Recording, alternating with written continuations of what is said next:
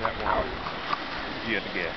Well, from the middle there, the middle all the way to the back, those are the hottest ones. So it would be about 340 Fahrenheit. 340 Fahrenheit, those waters. That's all are different, but that's Okay. the hottest one. And this hole right here, this first one, that's where the guide went down. The man that I was talking about, that's where he made the hole. So that's the Gabriel's hole. And all of the colors that you are noticing, they are all different minerals.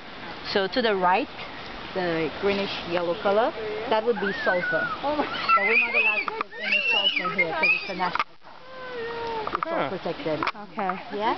And the white stone would be pumice, like the stone pumice that you use for the teeth. And the darker green color, it's not a mineral, but it's algae.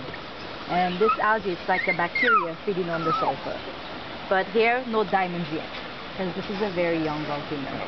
So that would take a few more thousands of years again.